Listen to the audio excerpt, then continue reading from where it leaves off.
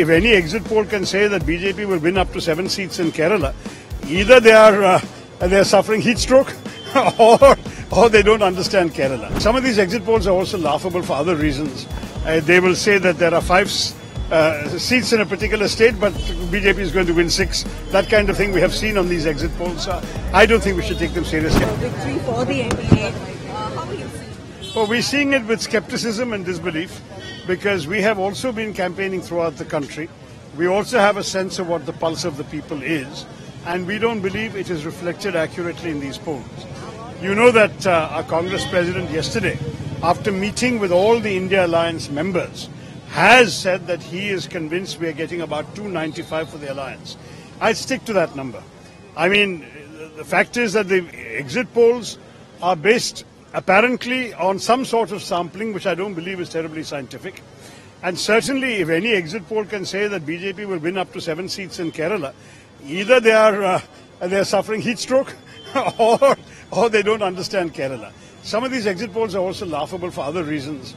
They will say that there are 5 seats in a particular state, but BJP is going to win 6. That kind of thing we have seen on these exit polls. I don't think we should take them seriously. Honestly, it's a peculiar exercise that we conduct just 3 days before the real results.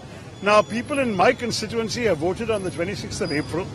They have been waiting patiently for 5 weeks. They can wait 2 days more to get the real results, rather than be misled by all this exit poll stuff. Exit poll says in Kerala, 1 to 3 seats, and Thiruvananthapuram is one such constituency where the BJP is having high votes. Look, I am perfectly aware that Thiruvananthapuram is the BJP's strongest constituency in Kerala, that on 2 occasions they have come second, and therefore they are entirely capable of coming second again.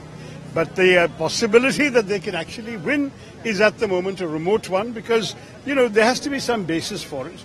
We have really looked all over the place. There was no wave, as it were.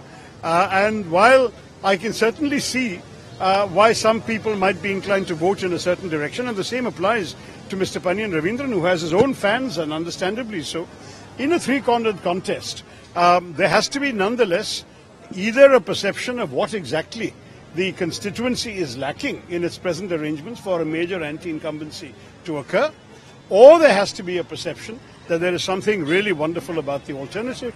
At this stage, I don't see, and we didn't see during our entire campaign. I mean, from the 16th of March to the 26th of April, I was only in Thiruvananthapuram and every corner of the constituency, and I can tell you, none of us has seen anything that would justify any concern on our part. So we are quite relaxed going into tomorrow's counting. Less than 24 hours, 100% confident of this. Totally. And not just Thiruvananthapuram. I'm also 100% confident that the numbers you've all seen in the exit polls for the nationwide picture will also be belied tomorrow. Thank you all very much. Thank you so much, sir. Thanks.